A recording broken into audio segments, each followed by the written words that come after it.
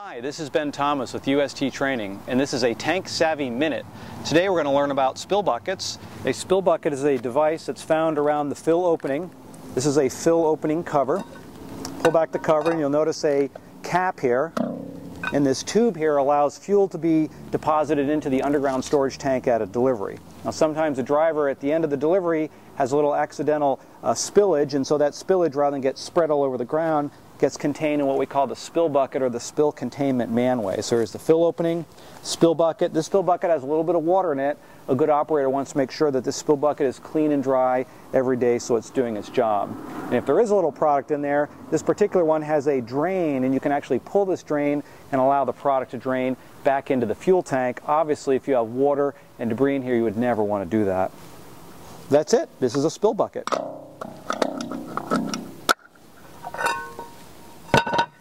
This is Ben Thomas with UST Training, and this has been a Tank Savvy Minute.